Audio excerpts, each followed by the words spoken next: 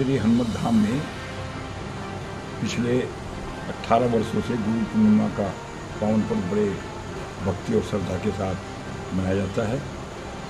21 जुलाई को गुरु पूर्णिमा का पावन पर्व है। प्रातः 6:30 बजे हमारे गुरु हनुमान जी के मंत्र का यहाँ जाप होगा। तत्पश्चात हवन यज्ञ, भजन कीर्तन और प्रसाद वितरण होगा। गुरु पूर्णिमा का पर्व का हमारे हिंदू समाज में बड़ा महत्व है। कहा भी गया है, गुरु गोविंद दो खड़े काके लागे पाऊँ, बलिहारी गुरु आपने गोविंदियो बताए। भगवान के बारे में,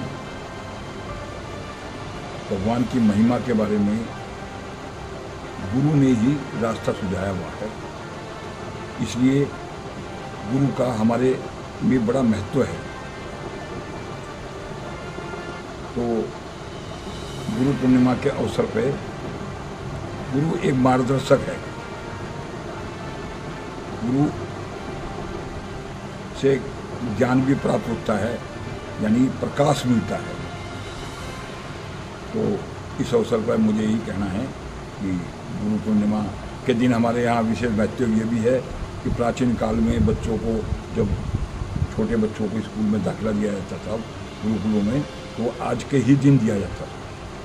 तो हमारा कहने का मतलब ये है कि गुरु पूर्णिमा का हमारे समाज में, हिंदू समाज में बड़ा विशेष महत्व है। मैंने भी स्टार्ट